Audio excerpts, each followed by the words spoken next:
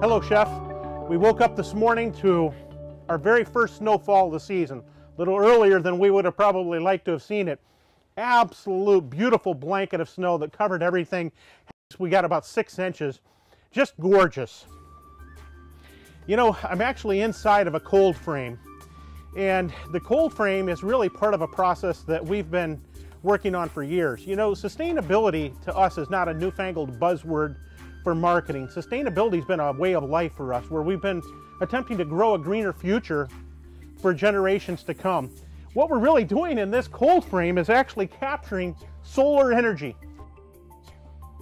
26 degrees outside right now, 38 degrees in here. Slowly beginning to accept the energy from the sun and heating it up in here. And it really is a way to be able to capitalize on solar energy. There's been no fossil fuels whatsoever used to grow this crop of spinach. If you think about a freezing process, it's dehydration. If it's in your refrigerator and your refrigerator temperature drops down too low, it becomes transparent and it'll never rehydrate.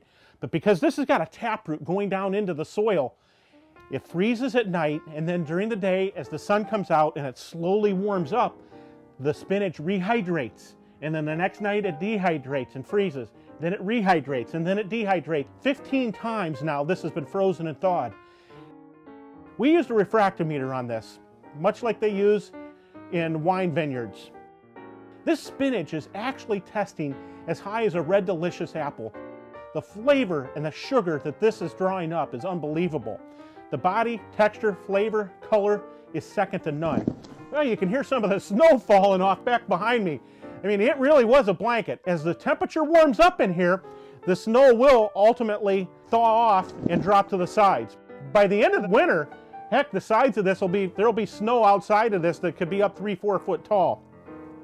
It's just one more example of us trying to grow a greener future for the next generation. Chef, thanks for your time.